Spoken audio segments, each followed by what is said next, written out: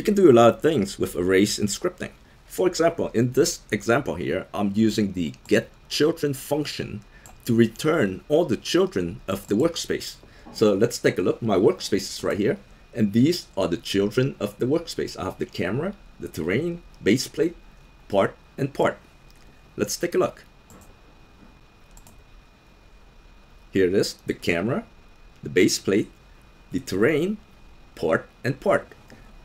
Just notice one thing, the GetChildren method is not going to return the children in the order that you see here. So the order of the elements are going to be random. But it does return all the children of an object that you specify. In this case, it is the workspace. Just for fun, we're going to change, instead of the workspace, we're going to return all the children of our game. Let's take a look. So here are the children of our game. From the top, we have the workspace. Oh, there it is. Other than the workspace, let's see what else we have here that we can recognize.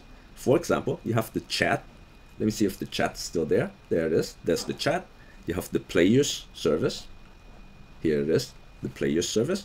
And as you go through this list, you're going to see all these objects here listed in here.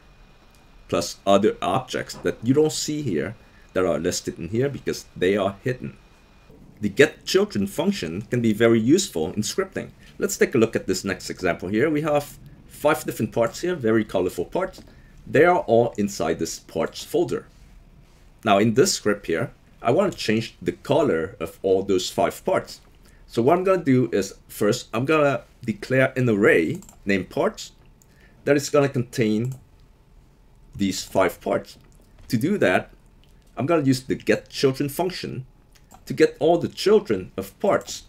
So game.workspace.parts here is my folder part here, and this here is going to return all the children of this folder, which is part 1 through 5.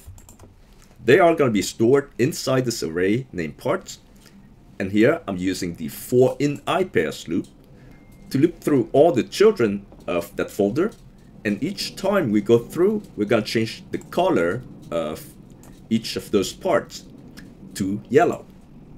Let's now run tests and take a look. Ready? Here we go. They all turn to yellow.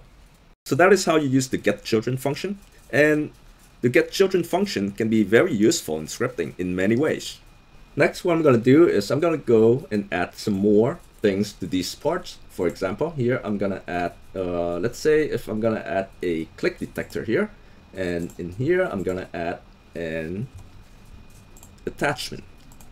The attachment is the children of part 2, but it is the grandchild of the parts folder. Same with the click detector is the grandchild of the part folder. So now let's go back to the script. We're still getting all the children of parts, which means all these parts in here. And instead of changing the color, we're going to print out the part.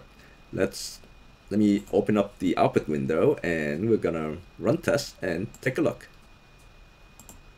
The GetChildren method only returns the direct children of parts, but it did not return anything that are under the parts. For example, in this case, it did not return the attachment and the click detector.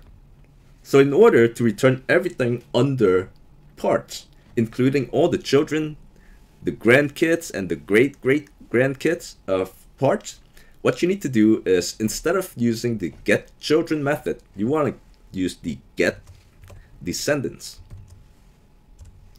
And this is going to return everything under the folder parts. Let's take a look. And there it is. We have part 1, part 2. And remember here, part 2 has a child named attachment, so it's printed here. And then we have part 3, part 4. And then part 4 has a click detector, it's printed here. And then part 5. So there you have it, guys. Those are 2 very important methods in scripting, the GetChildren and the GetDescendants.